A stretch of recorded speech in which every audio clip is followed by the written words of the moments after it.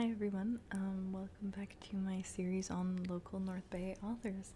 And today we are looking at Layke Hicks, his unfinished book, which is titled Night and Day. At least that's the proposed title so far because it is unfinished. So yeah, Lake's relationship to North Bay is that his grandparents on his mother's side used to live here, and he had a lot of fond memories as a child discovering his love for fried bologna at the restaurants in town. His grandparents were also indigenous and lived on the reserve just outside of town. Layke and his girlfriend moved to North Bay later in life after being in Welland, Ontario, and having a really bad experience with a schizophrenic neighbor. After the conflict with the neighbor, Lake's parents had offered for them to stay at the grandparents' house in North Bay, and now they live in an apartment in the middle of town and they are doing well. Part of his decision to come to North Bay was to get back in touch with his indigenous roots, but so far has not really had any luck doing that, and even experienced some racism despite being white or white passing. Instead, he has chosen to focus on his own spiritual self. Those are his words, and I think there's no other way of explaining that, so sorry for the air quotes, but I don't mean that sarcastically. Despite this, Layke and his girlfriend were really enchanted by the natural views of North Bay in their first few months of living there in a house on the lake. So Layke is an aspiring writer on mental health and well-being. He began writing by writing weed reviews for weeddeals.ca between 2017 and 2019. He mentioned writing a total of 93 reviews, all ranging between 500 and 1,000 words, which is pretty impressive for reviews. Like that's a long review. That's in-depth. Yeah, so he saw writing as an outlet for his trauma and struggles with mental health, but he has come to also see it as an avenue to help others as well. So far, Layke has only written the unfinished book that we're looking at today, which is a book about his life, really, that he wrote in a hotel room 3 years ago over the span of a week. The first half of the book features a lot of his struggles and trauma and just venting all of those emotions, and also aspirations. There's kind of a mix between like the negative and the positive, like good and bad days in the first half. And then the second half of the book is meant to be more about healing, maturing, and having some thoughtful retrospection about the first half of the book. Layke has also mentioned that he plans to write another book someday exploring the law of attraction in combination with mental illness, which would result in a book that would dip into both psychology and healing. He has written some of his thoughts on this topic on Reddit under the subreddit r/law of attraction under the username DJGammaRabbit. I will put that up here. Yeah, today we are looking at Night and Day, the unfinished book.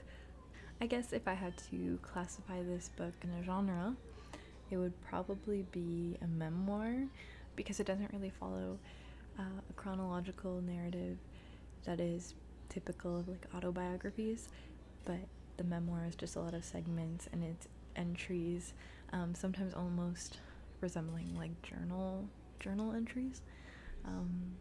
So I think memoir is the closest genre that I could compare it to. Yeah, so one of the most interesting things about this book is that it was written on an iPhone 5S that was really broken. Early on in the actual book, Layke confesses to writing on the iPhone, writing that, "I know I'll probably rewrite this out of me dropping my iPhone over a year ago, and the screen, although unscathed over its 6-year life, has shifted just enough to turn the screen purple when using a brightness past 0, and I cannot guarantee that when I highlight everything to copy, it'll be replaced with a 1. I love my iPhone 5S and write on it more than any medium. I want a typewriter. They mean business. Try playing games on a typewriter," I think to myself. did I really just use that style of writing? I like there's a lot of honesty in the writing. I also think that it being written on an iPhone just plays into the honesty and the realness of just feeling the need to write and to express things through writing, because you can't always wait around to get to a computer or a typewriter, and who writes by hand anymore? Not me. So yeah, just whipping out your phone on notes and just writing a whole book feels really like a real thing to do, and editing isn't very easy to do on an iPhone, so there could be mistakes or typos, and that's just part of it. But I think for the type of writing that Layke is doing, I think the form speaks a lot to what the book is trying to do. I think I wasn't going to mention this, but I think I will now. Layke had also mentioned to me that he wanted to finish the book, specifically the healing portion. He said that he bought a computer 2 weeks ago to finish it. This was from like a month ago, or maybe like a few weeks ago. I don't remember exactly when. So that number might have changed, but still, I got a computer recently to finish it. And I think reading the book, having the first half written on an iPhone, a broken iPhone, and then getting to the second half and it's written on the computer, and that second half is like the healed perspective, and the first half was the person that was struggling. I think that the form is really important in conveying exactly how Layke was feeling when he wrote this book. So obviously this work is an example of free writing, which is just writing without a specific structure, and often stemming from the writer's mind and thoughts. I am a big Kerouac person. I will be doing my PhD on Jack Kerouac, and I think the idea of free writing in Layke's book kind of recalls some of Kerouac's writing philosophies. One of them being, don't erase or edit, and say what you mean. It's basically how he wrote On the Road. It was just however many weeks of just typing away and then not going back to fix things. It's just what happened. What he wrote was what he wrote. It's honest.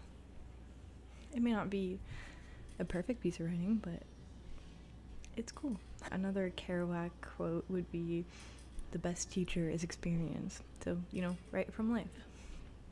And also, he said, one day I will find the right words and they will be simple. And I think all of these Kerouac writing philosophies are true for Layke's writing. It's just, I like that Layke's writing is, to say it's simple, it may be reductive, because sometimes it gets a little bit complicated, especially when he goes on tangents about the law of attraction, which I will admit that I don't know that much about, but I guess just the idea of the words being simple is that it's written in a way that's familiar. It's written as if someone was speaking to you, like as a friend, like someone, like it just feels real, Obviously Layke is writing about his real lived experiences, so the best teacher is experience. So sorry, I just had to throw my little Kerouac moment in there because I'm looking at a lot of Kerouac stuff recently. On the idea of this work being written as if to like a friend, and it's very honest, and it's not fluffed up in any way. There's a whole section of the book where Layke is talking about Eminem, and I will share a couple passages with you just to show what I mean. So let's get to it.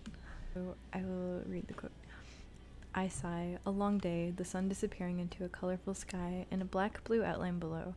I go to turn my keys out of the ignition when I hear on the radio, get ready for new Eminem track. Right away, basically any M fan stops whatever the fuck they're doing and will allot 3.5 minutes to hear whatever it is this man has created.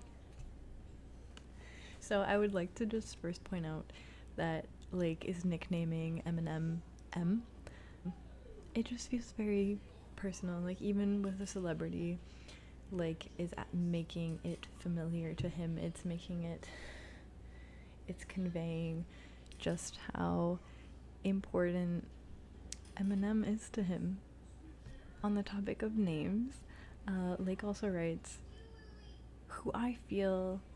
Eminem, who I feel weird not just calling Marshall, like I expect everyone to know his name / kidding.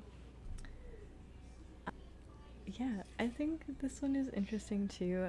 I don't know that I fully understand what the sentence means, but it really makes it seem like the nicknaming of M, as short for like Eminem, is very intentional, and it's not simply like shortening Eminem because he's typing on his phone.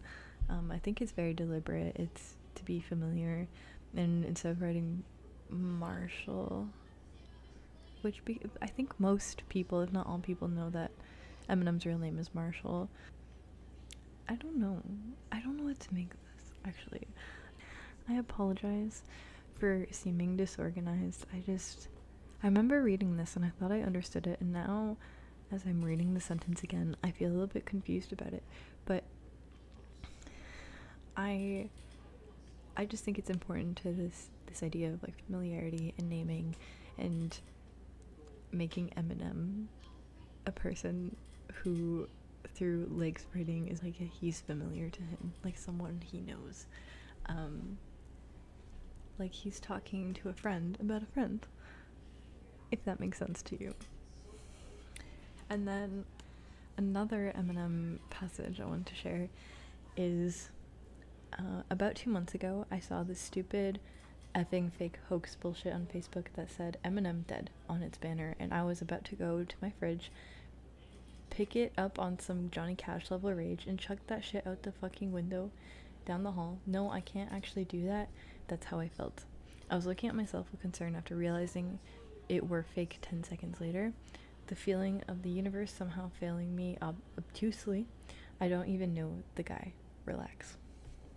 So there's like awareness, but also a lot of attachment and loyalty to Eminem. So evidently Layke is very attached to Eminem, and I don't say that in a negative way. It's just when you really idolize someone, it can be that way. And then in addition to the familiarity thing, it's like was really feels like he knows Eminem for whatever reason. And when he says, I don't even know the guy, relax, there's like some self-awareness that he knows that he doesn't really know him, but it doesn't make that feeling of familiarity any lesser than it actually is. I also think in this passage we can kind of get a feel for Layke's writing style and how it's kind of spontaneous. It's honest, and it's a very clear example of free writing. The counterpart to free writing in fiction is stream of consciousness, usually, where a narrative attempts to mimic the character's thought process or inner monologue. At one point, Layke mentions PTSD doesn't let you just rest a minute so you can enjoy things. It's like if it were a stream of consciousness, it would be a dribble of water and not plowing directional river. Instead, you get hosed down every so often with a palm of lime thrown, and that's like being in the stream, but too overwhelming. Experiencing snippets of yourself isn't your true experience. That's a lot to take in, first of all. I think it's very interesting that the writing style is very much free writing, and then he also mentions that his PTSD is like a stream of consciousness, which is kind of like the fiction version of free writing, if that makes any sense. But I think the two are like kind of correlated, and also just that Layke's mental health is playing a big part in his writing and how he's telling his narrative, if that makes sense. And then, of course, the early entries in the book, there's a lot of like contrasting feelings of hope and dread. We have the title, which is obviously Night and Day, representing obviously the first half of the book, which is like the struggling Layke, and then the second half is the day and is the healing Layke. But even within that first half, you kind of get a real glimpse into the good days and the bad days all at once. So one example of the more like bad days, I guess, is I just realized that I forgot to show examples of the free writing, so I will share a couple with you right now. We have this one, which reads, "Oh sweet baby Jesus, I love when they show me these instances of cooperation through other people. Who gives a shit if it's not a winner? I'll win some other time. 444 LMAO. I feel like crying again. It's this emotion that the universe loves me and it feels unconditional. Unlike what I was used to for 32 years. I feel like I can value myself. Love is a strong word, but it's only describing the alwaysness, if anything." So obviously in that example, you get the LMAO and certain expressions. It reads like how your thoughts go, how real people are, and then also proves the iPhone writing. And then I have another one. If it casually makes its way to him, parentheses, way autocorrected to yeah, parentheses. There's like an awareness of the form of like the autocorrect. I don't know what the intention is by mentioning that there was an autocorrect, but it just feels very real, and we're experiencing this like these thoughts and this writing process with Layke, which I think is a really effective way to tell your story. And then of course the structure of the book, or the intended structure of the book, is to be both showing the struggle and the healing, hence the title Night and Day, and I think some of that appears even contained in the first half, where some passages will be very chaotic, such as this one. Even though this is a positive day, it reads very high emotion, where he says, it reads, "Something you lost will soon reappear. We were like, get the fuck out of here. Having just lost everything, we knew this was the universe speaking to us, hilariously. Whether it were the actual home, or new home, or just our personal belongings, we didn't care. Finding that fortune slip right under the table put us on a high note for 36 hours. And then other times in that first half, you get really insightful, profound, thought through pieces, such as this one, which is really long, so I apologize. But you got, "I love you, thank you, I'm sorry, I forgive you. As a psychic, I did not understand this for a couple weeks. Now I do. I did my thing and threw my ability at it. Now it's painfully obvious and simple. It can seem complex. It's all a mirror, a play, a joke, an example, an experience, a ride, a duality of being well in one body. Look at the energy here. I love you. Starting off real strong with the wording, then it flips into receiving mode, TM, with thank you, where we validate there being a consciousness to receive the I love you, then an apology. Why? It's the only thing left to do after we ask for and then receive something big. I'm sorry that I need to ask you, me/yourself, for anything of myself. Maybe it feels like skipping the hard work.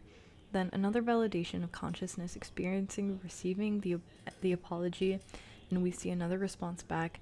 It's almost a backwards conversation. No, sorry. Actually, it's that there's two beings communicating this, a higher and a lower.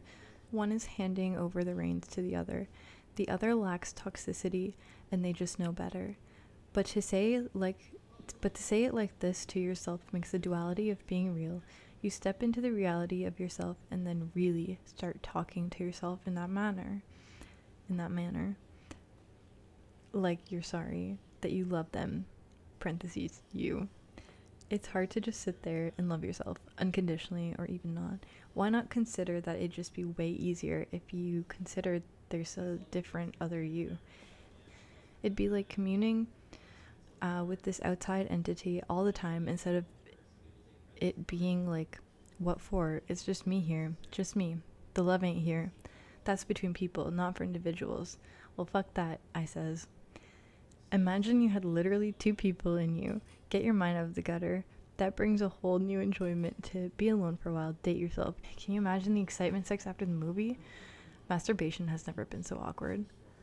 So yeah, that was a pretty lengthy passage, but you kind of get like something really like thought out. But then even at the end, he brings it back to like something casual. It almost like plays off the really insightfulness by like kind of making a joke. But it's cool. But this is all within the first half. Once we actually get to the second half, which like hasn't written a whole lot of yet, you get things like this that reads, all of what you read previously I wrote 2 years and 1 month ago. It's been a long time since I've come back to this, but the time is right, I think. I'm not fully healed from what happened to my parents, but I'm in a much better place. I'm not really angry at them, and I've come to let go of the thoughts that cause distortions. I'm almost able to forgive them, just not the act. So I could honestly continue with the rest of that passage, but I think just that beginning says enough.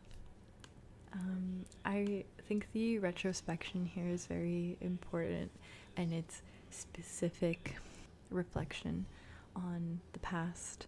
And when while the first half was really all over the place and raw and maybe not always specific about things, the second half is specific and is addressing those things. It's like pinpointing what he feels, why he feels it, what he's doing to heal, what he's ready for, expressing boundaries, and so on. So I really am excited to see the rest of this book if it does get finished. I think it's doing a lot as a form and also as a piece of nonfiction of real experiences, real perspectives,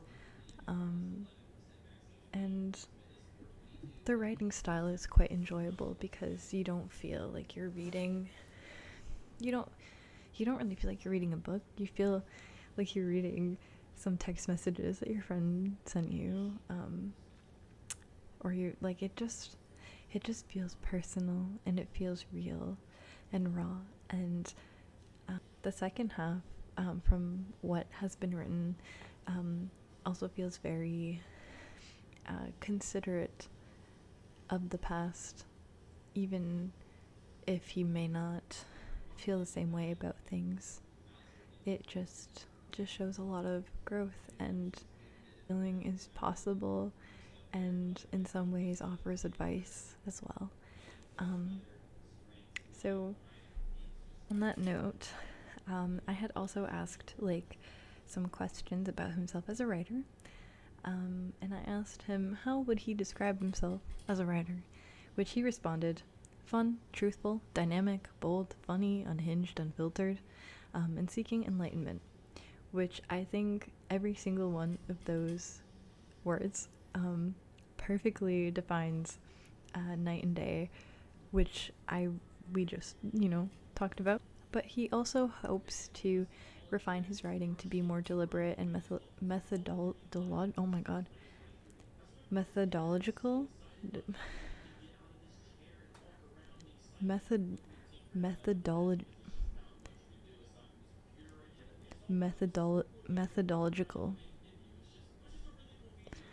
That does not sound right. I'm gonna just put the word on the screen because for some reason I can't pronounce it right now. But yeah, to be more deliberate and methodological for his work on the law of attraction. I'm so sorry, I don't know why I can't pronounce that. As for night and day, he uses a lot of analogies to simplify the complex, which I think he does quite effectively. And he explained that if he can understand his problems by writing them out, he can also help others experiencing the same thing in similar situations. And I also asked him, what does writing mean to you? He responded that writing has always come easily to him, especially for working through complex spiritual topics. While it would be great for others to benefit from his writing, he is mainly doing it for himself to improve his own life. It serves as a marker of growth, which we see a lot in the second half of his book. And he also mentioned that his girlfriend has been the primary breadwinner in the relationship, and writing allowed Layke to feel like he could finally have his turn to make an earning by being himself in a medium that he enjoys. While his book remains unfinished, he does hope to keep writing and eventually publish and sell, given that a lot of users on Reddit have expressed to him that they desire to read his work and have asked him where they could buy it, and currently it's not available anywhere. It's not even posted online anywhere, but Layke was kind enough to compile all of his writing for me in one document. Even though it's unfinished, I'm glad I got to read what I did. Hopefully he will finish this book soon and have it available for others to read soon. But in the meantime, if you're interested in Layke's thoughts and writings on the law of attraction, he has written a lot under the subreddit law of attraction, which I mentioned before. So I will link the subreddit, and you just have to search his user to see all of his writing and posts on that topic.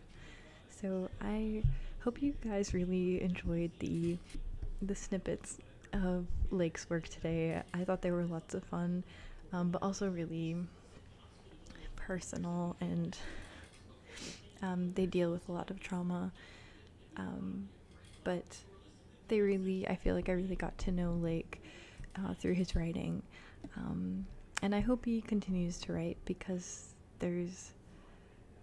I think he has a very interesting perspective to share with us, and is a very great addition to my series on local North Bay authors. I really hope you guys enjoyed today, and hopefully I will see you guys soon.